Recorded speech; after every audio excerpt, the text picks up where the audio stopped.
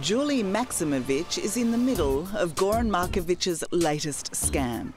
He owes her money, and as you'll hear, every day he has another excuse for why he hasn't paid it back. While she knows who she's dealing with now, it was a very different Julie 6 months ago. Everyone deserves a second chance in life. Let's help him. Was he offering you a sob story? I mean, what was it that convinced you he needed a second chance? Sob story. There is nothing in the world like this person. He is so convincing.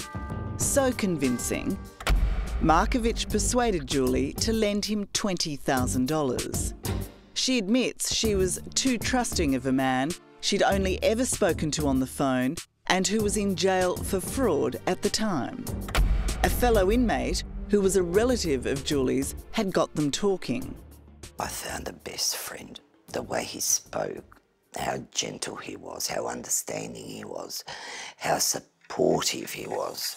Markovic claimed he was temporarily short of cash, but would pay back Julie double the amount she lent him, an irresistible deal of $40,000 in return.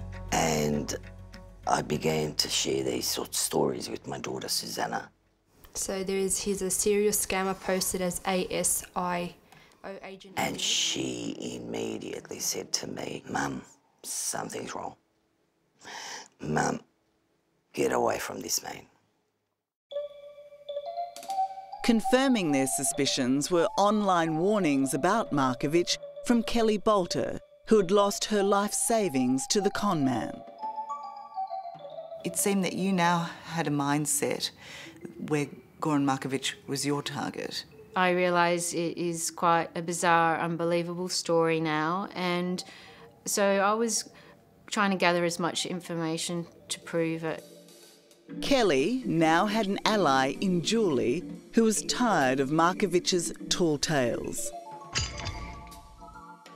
You'll get the money today, you'll get the money tomorrow, you'll get it the day after, and he kept going and going in different stories, different lies. Hi, Julie. Hi, how are you? And while filming with Julie, we get to hear some of those lies. Right. She's in a coma, Oh, my. The first lie is extraordinary. Markovic tries to play on Julie's sympathy and claims his mother is in a coma. She's still not responsive, but she twitched a couple of times, which could be I think it could be a good... Oh, for sure, Goran. If she twitched or any little movement, that's a big sign. Yeah, I think so. But this is Goran's mother, frail but clearly not in a coma, as she delivers plastics to the recycling bin. Which hospital is she in? Because I'd like to send some flowers. Some flowers. Don't flowers. I just want it to get better. I know, but what are doctors saying, please? Nothing. There's nothing they can say. And then this. Hi. Markovic says he's expecting a call from the National Australia Bank which will explain where Julie's missing money is. She was going to ring me back in the next 5 or 10 minutes, so we'll just keep talking. And lo and behold, Markovic gets a call within 4 minutes, though no one can be heard on the other line. Hang on, Jules. Okay. Hello? Yes, hang on, Liz. Just let me pull over. What have we got? Well, you can't assume that, Elizabeth. You know, I've spent most of 22 hours a day in bloody hospital. It's a good act. Markovic feigns anger even though Liz from the bank is obviously a figment of his imagination. Okay, Liz, can you sort this out or not? Simple question. Can you sort it out and let me know you sorted out? Okay, well, put a trace in it now. Do you ever expect to see your money again? Never. Why have you not gone to the police? Shame. Fear. Embarrassment. But together, Julie and Kelly are working to finally bring down this career fraudster. I just want that opportunity to face him one last time and to reinforce that I'm a strong person and that he didn't beat me. As part of the plan, Julie has managed to convince Markovic to visit her today. 3 hidden cameras placed around the apartment will capture their every move. In the room next door, Kelly will watch and wait. My God, I feel like I'm dreaming. I feel like this is a nightmare. But this is part of what you wanted, right? You wanted to confront him. I did. And this is something I have to do. Running late, Markovic doesn't bother to call Julie, but leaves his home and appears to be heading towards her location. Okay, we've heard now that he's very close. How does that make you feel?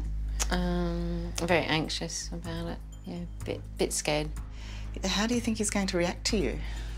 Oh, he'd be very shocked. He's getting out of the car now. He's walking to the back of the car. I'm filming him. He's coming. Okay, good luck. Markovic has arrived and is now only moments away. He's coming. This one. Kelly has been waiting for this day for more than 3 years. You're all right. It's okay. She's nervous. Despite her rising anxiety, Julie keeps her wits as she welcomes Goran in. Are you okay seeing him? They talk on the balcony. He tells Julie his mother now needs a $60,000 hip replacement. As for the money he owes Julie, he claims regrettably and without further explanation that it has been stopped by AUSTRAC, a government agency that investigates money laundering and terrorism. Are you ready to go in? You sure about this? Yep. You can Yep. still say no. No, I'm going. Okay. Hello, Goran Markovic. Hi. Tara Brown from 60 Minutes. Hi. And you know Kelly, obviously. I do. You do. You're a liar, Goran, and I've exposed you for the liar that you are and the criminal that you are, and we want our money back. You yourself lied that I held you hostage.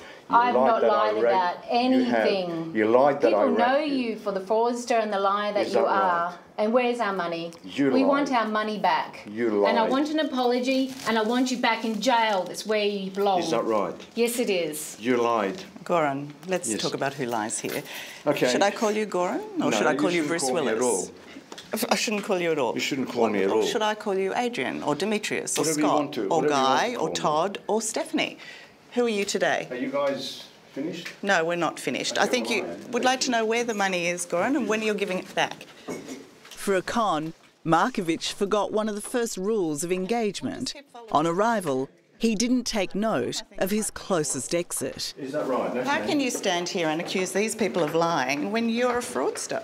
You're a thief. You're a straight-out thief. Is that what you think? Is that, Oh, no, it's not what I think. It's what the law thinks. It's what all those poor people you've ripped off think. is that right? Is it? Yes. And I just want to know, Goran, what are you going to do now? You're going to run again?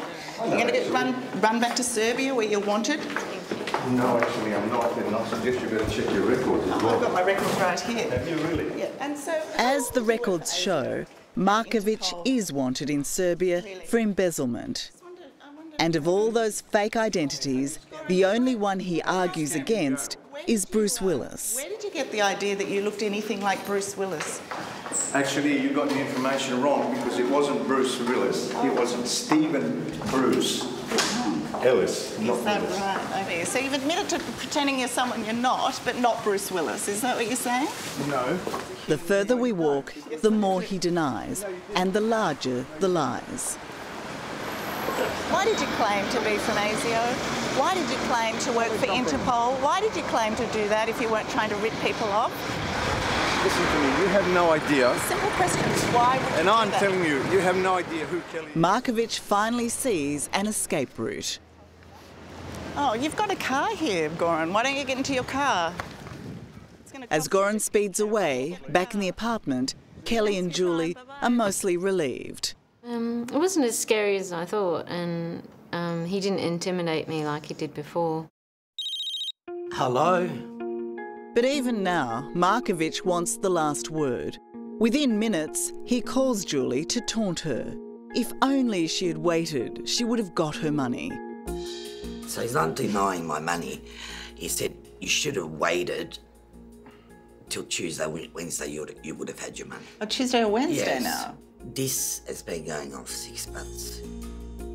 Needless to say, Julie has given up ever seeing her money again. Kelly continues to work on warning others, unlucky enough to ever encounter Goran Markovic, as does the good detective Bob Brisby, who is all too aware of the pain behind the farce.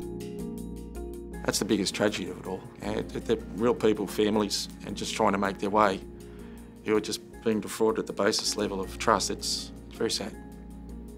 It's the old saying that if there is doubt, there is no doubt. If you're thinking, should I be giving this person or mortgaging my house for this person, don't do it. Plain and simple.